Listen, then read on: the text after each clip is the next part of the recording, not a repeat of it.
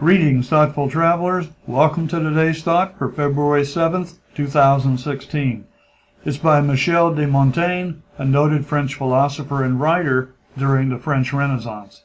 He lived from 1533 to 1592. Traveling through the world produces a marvelous clarity in the judgment of men. We are all of us confined and enclosed within ourselves, and see no farther than the end of our nose. So what are your thoughts on today's quote? Here's mine.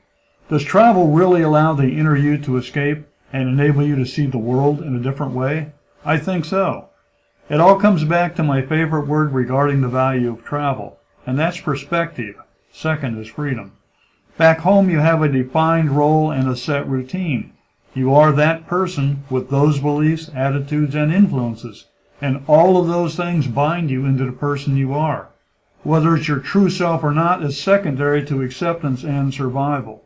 Travel declutters the mind and fills it with more important impacts that enrich your life forever.